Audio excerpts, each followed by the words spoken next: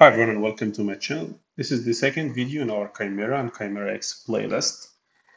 In the first one, we learned how to mutate a protein with Chimera, and in this one, we're going to use ChimeraX, which is pretty similar to Chimera. It can also do what we learned in the previous video on how to mutate a protein. But in this one, we're going to learn how to clean a PDB structure. I mean, by cleaning, for example, this is a protein, it has some antibodies bound to it, some sugars, or anything left from the crystallization experiments, and you want to have a clean PDB for your simulations or for your docking calculation. So I know that there are a lot of stuff or softwares that can do this, like VMD or whatever. But I like Chimera because it can you it can make you visualize in real time what you are deleting, what you are slicing, and so on.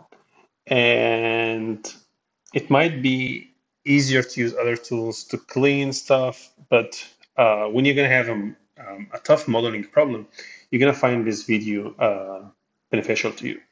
So in Chimera, you can select whatever you want and delete it in a very nice way. So if I go to select, and you will find that your chains are grouped according to their function in the protein. So here's the trimer of the protein that we want to keep, which is pretty much this.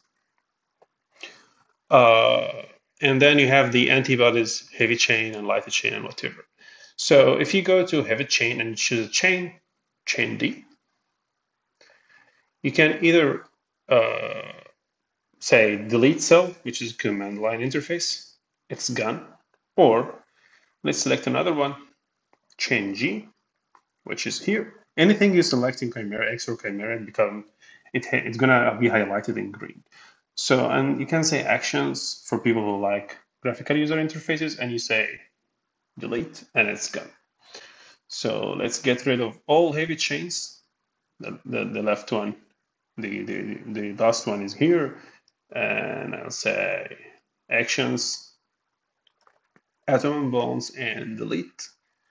Cool. And we can do the same for the lighter chain. We can select chain, but in this time we can say all, right?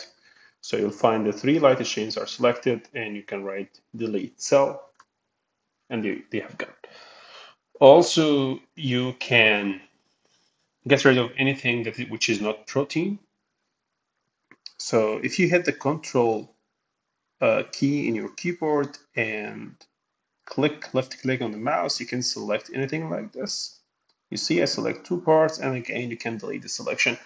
But this will take forever to get rid of all these sugars around the protein. So you can use the selection based on the nature of this residue. This stuff are non-standard residues, are not proteins. So you can go to select residue all non-standard, which will be anything which is not protein. I know this can be done by VMD, which you can say set atom select protein or not protein, and you can delete the selection. But here we are with Chimera, so you can say delete cell. So now we have your protein, the three chains that you want, and you can save. So to save what you have, I like to again to hit the control key, and then you click on the left key of the mouse, and then you choose the thing. Once you choose anything from this whole protein, if you hit the upper arrow on your key, it will the first click will get you the relevant region. Another click will get you the relevant chain or the neighboring chain. Another click will get you everything. So you go up. It's like sequential selection. So now I selected everything.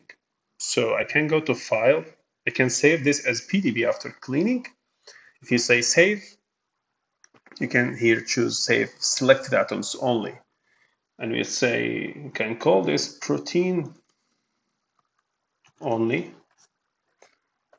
All right, it's saved. All right, so let's get rid of our raw file and let's import the newly saved protein. So I go to File and open it, Protein Only. and now you have only your protein atoms. You don't have any non-standard stuff. You can go more in selecting and deleting by showing the sequence of what you have and then select the amino acids from the sequence and delete them. So if you go to tools and you go to sequence, you can show your sequence viewer.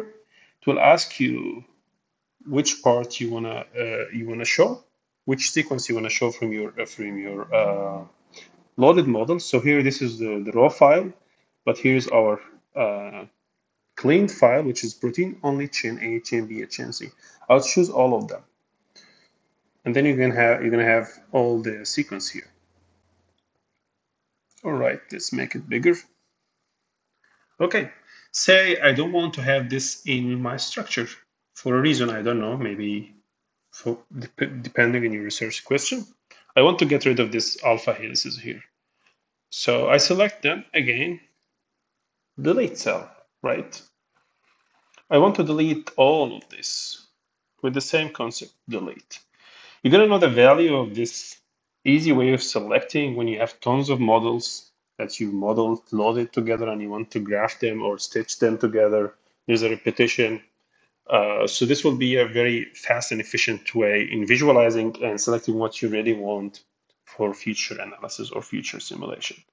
All right, we can do the opposite. Without selecting, instead of selecting and deleting, we can select and save. So from chain B, I want, say, this domain, right? I select that, and I say save selected atoms only, and we call it selected.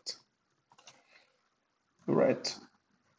Okay, let's get rid of this sequence, and let's hide this and make it bigger. Okay, you open the selected. So I sliced my PDB and saved it, and I will use it for a future simulation or whatever. So I find this very efficient. So you can see what you are doing, what you are selecting at a sequence level. So you can be very precise of what you are cutting. For example, I want to get rid of this G, right?